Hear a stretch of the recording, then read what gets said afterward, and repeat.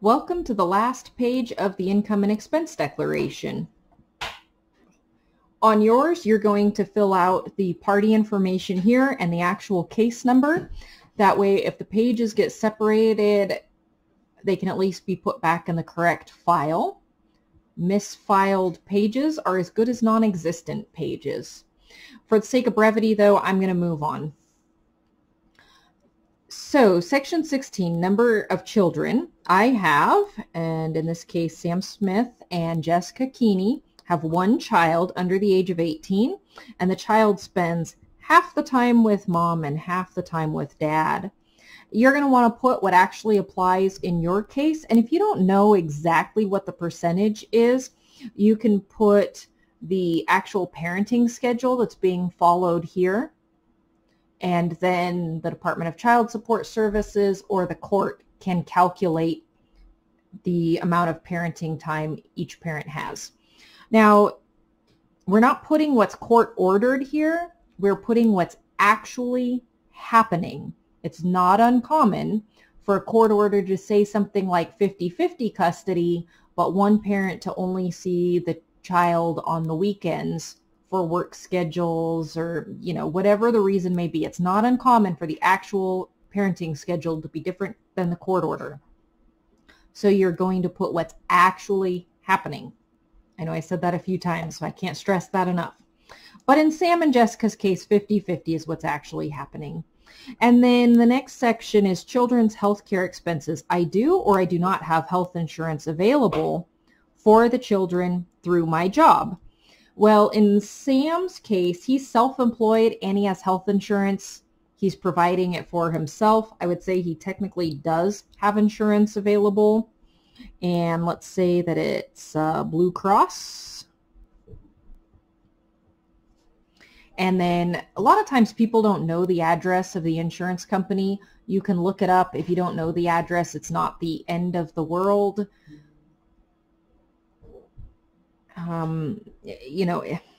It's nice to put it there so that if the other parent needs to get information, they can. You technically need to put it there because the form asks for it, but it's not uncommon not to have the information. The monthly cost of the children's health insurance is or would be. Do not include the amount your employer pays. So this is how much extra is it going to cost to add the kids to the health insurance? Well, Sam is paying $300 a month right now for health insurance. And let's say that it's going to cost an extra $1,000 to add one child. You might have to contact HR or your insurance company. If you're self-employed, you probably don't have HR. So you might have to contact your insurance company and find out how much it would be to add the child. Again, be honest. Being dishonest hurts your credibility. And it makes it so that in the future, if the court has to rely on what you're telling the court instead of supporting documents, the court may not believe you because you've been dishonest in the past. So be honest.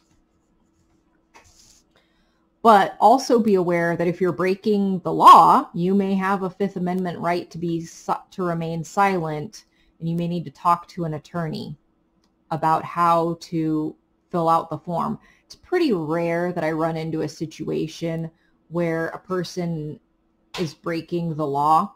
I mean, technically, Sam's not following the law because he hasn't filed his taxes since 2017, and he should be working on filing his 2019. If Sam were a tax cheat, he may be turned into the IRS. But in this case, Sam's just a bad bookkeeper. He's had a rough time. He's a little bit behind. So tax cheating is when I do see people breaking the law and uncomfortable with filling out their income and expense declaration. It's because of tax cheating. Don't cheat on your taxes. You'll get caught. Okay, so the next section is additional expenses for children in this case. So if Sam had children from another relationship, if you have children from another relationship, this is not the section that you're putting that information in. This is only for the children of this case. So for Sam and Jessica, this only relates to Terry.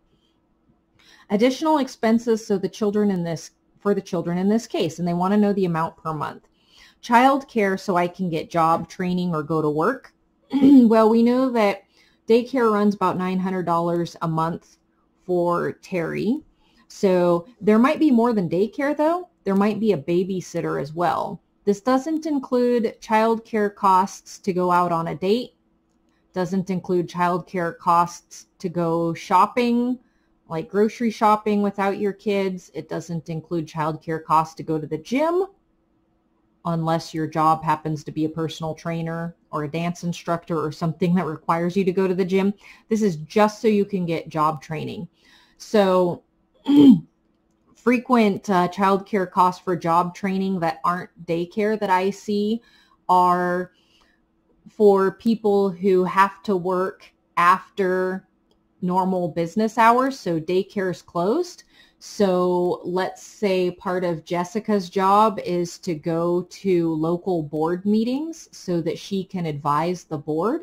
She would have additional income or additional child care here above and beyond the $900. We said before that it was $450. Let's see, Sam may have additional child care so that he can go to continuing education. The reason why I mentioned what I did about Jessica is because in Jessica's income and expense declaration, we said that she works for some city. But Sam here is self-employed. And you may have a situation where you have to go away occasionally for training or for work, and you have to pay a neighbor to watch your kids. So you may have additional. Just, think about those things when you're filling this out, and remember that it's work related. Children's health care not covered by insurance. So again, this is prescriptions, co-pays, doctor's visits that aren't covered by insurance, medical procedures that aren't covered by insurance, deductibles, ambulance rides. Hopefully you don't have a whole lot of ambulance rides.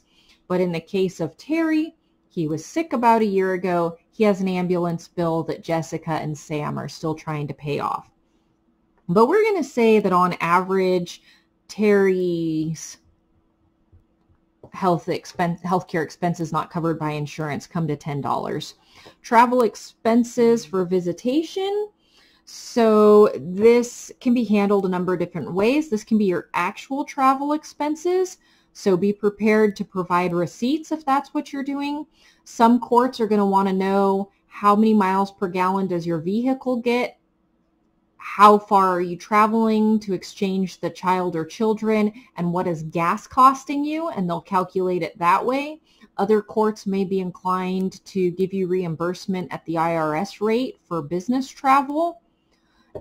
I like to go with actual travel expenses or the estimated expenses based on how far the parties have to drive and what the cost of gas is and how many miles per gallon their vehicle gets. So let's say that Sam spends about $20 a month to travel for visitation. Sometimes I see airfare included in there because I do see international cases, and I also see cases where parties live several states apart, or one's in Northern California, one's in Southern California, so there's airfare. So keep that in mind too. If you're going to claim airfare, you should be keeping those receipts for sure and producing them. Children's educational or other special needs. Well, none for Terry, but tutors would go here, private school tuition I would put here, and then I would explain what that is. Special hardships. I ask the court to consider the tongue-tied again, the following special financial circumstances, and then it tells you to attach documentation. Extraordinary health expenses not included in 18B.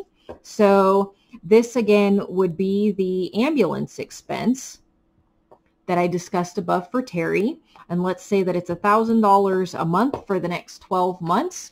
So in a future video, we're going to have the interesting situation where both Jessica and Sam have claimed this. And I would want to know, are they both paying $1,000 a month? Is this an expense that they know they need to start paying and they're each paying half? How is this really being handled? those are also things I want you to think about.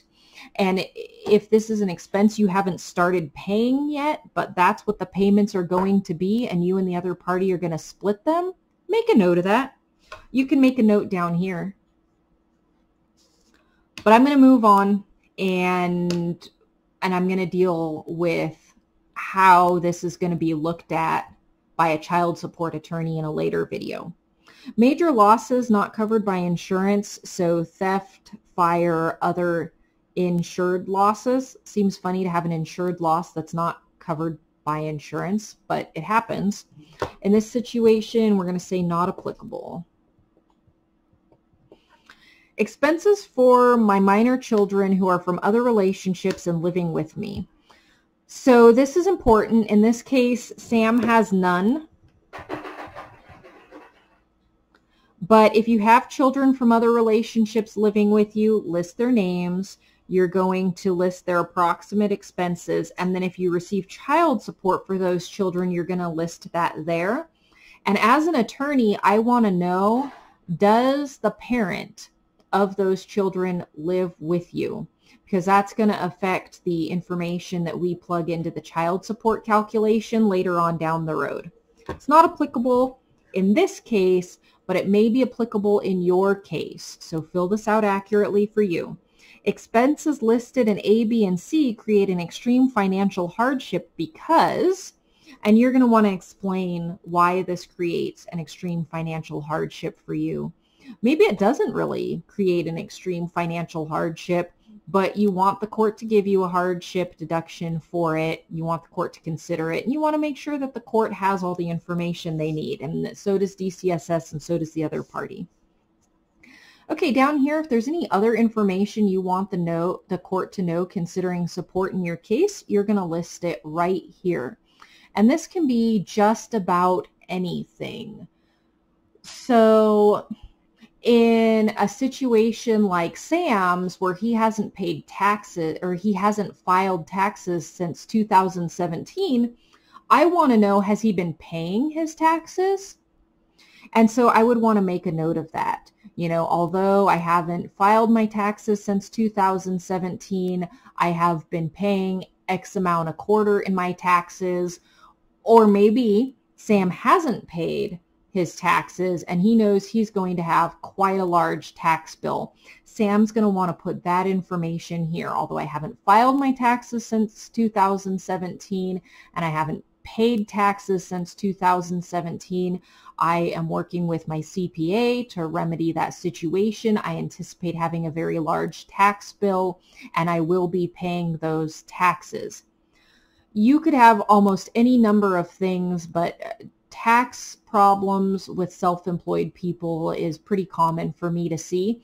And the reason why I'm mentioning this is because when I'm an attorney for the other parent who should be receiving support in this case, and I know the other party is not paying income taxes, and I know the other party is not filing their taxes, I'm going to argue that support should be calculated as though their income is tax-free because they've not been paying taxes. But the court is going to want to know, well, have you just had a tough time and you're going to pay your taxes and you're solving that situation? And so in order for you to pay your tax debt, we need to calculate support based on you actually having taxable income. So that's important. That might be a little bit over a lot of people's heads, but it's something to think about. Other information concerning support that I frequently see people list here is that, you know, there's been a short-term change in the custody situation. So maybe one parent now has 80% of the custody, but that's going to change and it's just short term. We'd want to put that in here. Maybe you know that one of your major clients is going to go find your services elsewhere, so you're going to lose them, and that's going to change your income.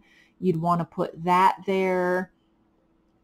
If you know that you're going to get a big contract in the near future, it's in the works, you're just waiting for it to be signed, or it's already been signed and you don't have to start performing on the contract and you're not going to be paid for the contract until a point in the future, you're going to want to put that here. So I do see this with attorneys, and I do see this with contractors, you know, like building contractors pretty frequently. So something to keep in mind. Is there other information you want the court to know? Put that here. And you might need to attach an additional page. If you do, write "see attached page" and continue it on the next page. So again, this was for informational, educational purposes only. This is not legal advice. I cannot guarantee a particular outcome in your case. I'm not responsible for a particular outcome in your case. My client, Lassen County Department of Child Support Services, and my other counties are not responsible for the outcome in your case. This is here to try to help you out. It can be difficult in these smaller areas to have access to the family law facilitator, and right now we are all in quarantine except for essential, you know, seeking essential services. So a lot of facilitators are going to help by phone only, and that can make it difficult to get some help. So hopefully this helps you out. There will be links in the description so that you have access to this form and so that you have access to my favorite date time calculator. Again, if you have any questions, put them in the comments and I'll do what I can to go review the comments periodically so that I can answer those questions. My answers are not going to be legal advice. It's simply going to be for educational purposes, telling people how I see those situations handled. Thank you again.